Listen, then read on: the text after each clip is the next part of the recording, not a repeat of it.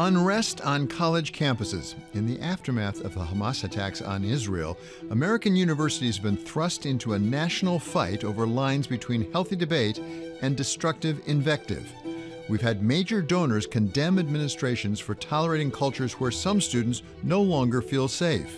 The underlying culture that permitted this to happen is just so strong.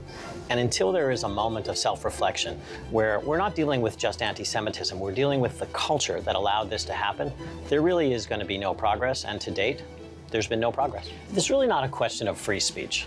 This is a question of favored speech and disfavored speech, and an institutional psychology and an institutional culture. We've had college presidents called before Congress and asked to condemn calls for genocide. I am asking, specifically calling for the genocide of Jews. Does that constitute bullying or harassment? If it is directed and severe or pervasive, it is harassment. So the answer is yes. It is a context-dependent decision, Congresswoman. It's a context-dependent decision. That's your testimony today. Calling for the genocide of Jews is depending upon the context. That is not bullying or harassment. And we've had former college presidents insist that there's been a basic breakdown in who's responsible for what's going on in our academic communities. I think for some years now, they have been substantially AWOL.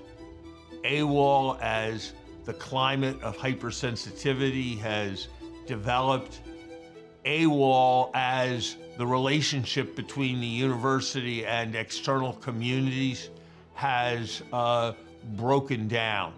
Leaving us to yearn for a world where we can disagree, even strongly disagree, without deterring others from speaking out.